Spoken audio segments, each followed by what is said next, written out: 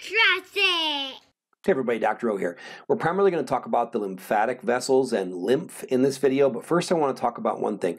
We always talk about the lymphatic and immune systems together, just like, chapters in anatomy textbooks do.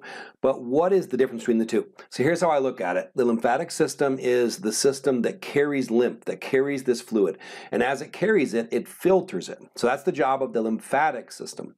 Then it shows what it's filtered out of your lymphatic fluid to your immune system. The immune system is the cells and organs and structures whose job it is to recognize what's in that filtered out material and neutralize or destroy any pathogens that are there. So the two work together, but we're going to focus on the lymphatic system here. So here you see the lymphatic system. First of all, let me show you, where does lymph come from? We've covered this back in the last unit, but lymph is the excess fluid that's filtered out of your capillary beds that's not reabsorbed. So we talked about there being about 3.6 liters of that fluid a day. So when this fluid leaves your capillaries, it's now called interstitial fluid, the fluid between your cells. Once it's entered a lymphatic capillary, a lymphatic vessel, it's now called lymph.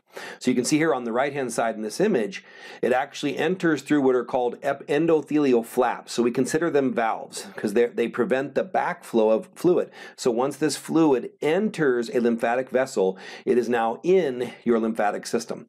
Now this is not a circulatory system. There's no pump like the heart, and it isn't pumped away from your heart and back towards. All of these lymphatic vessels, let me go ahead and show you them again.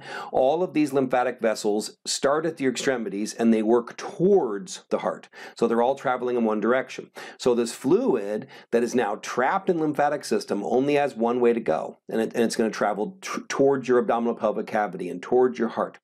But the good thing about that is dispersed throughout your body are 500 to 600 lymph nodes. So I think about them like checkpoints. So there's 500 to 600 checkpoints that this fluid has to go through. And the job of your lymph nodes is to filter out 99% of what's traveling through it, and then also look for pathogens, look for invaders that it should show to the immune system.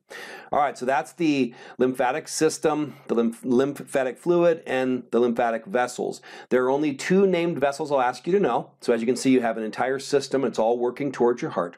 But the only two I'll ask you to know are going to be the end two, the great vessels that receive all this lymphatic fluid. And you can see them both here.